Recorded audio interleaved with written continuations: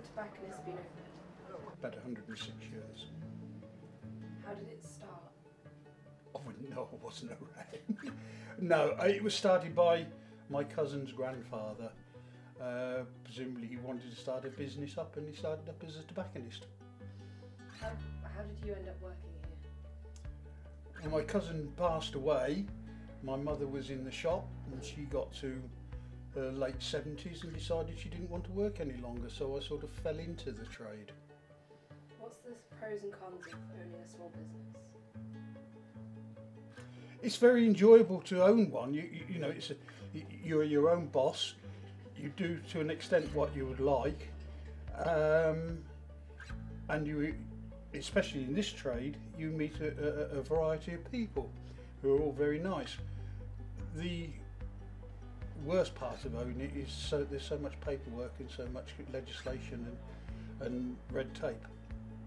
So how have new laws and other factors changed the tobacconist? Well, it's changed it because you're now customers don't have a choice. They're told what they can have to an extent, and will do as from May when there's no flavoured tobaccos. They have to buy a certain amount these days instead of being able to buy what they wanted to. You're looking for cigarette tobacco? Cigarette tobacco, Yeah, yes. Flavoured. Flavoured. Be the one for me. Can I get cherry and vanilla? Yeah, of course you can. Brilliant. The basic difference between smoking a cigarette and a pipe is that with a cigarette you're smoking it for the nicotine inhalation.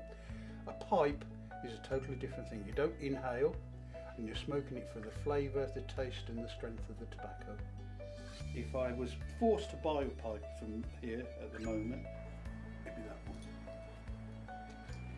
Because it's got a lovely grain to it, it's got a lovely finish, although it's a natural briar rather than a waxed one, but it fits comfortably in the hand. It sits nice in the hand, it looks nice, and therefore I think it would smoke very nice. A pipe is a very personal thing, and it's like a lot of other things. If you like it and it suits you, it doesn't mean to say that somebody else will do that.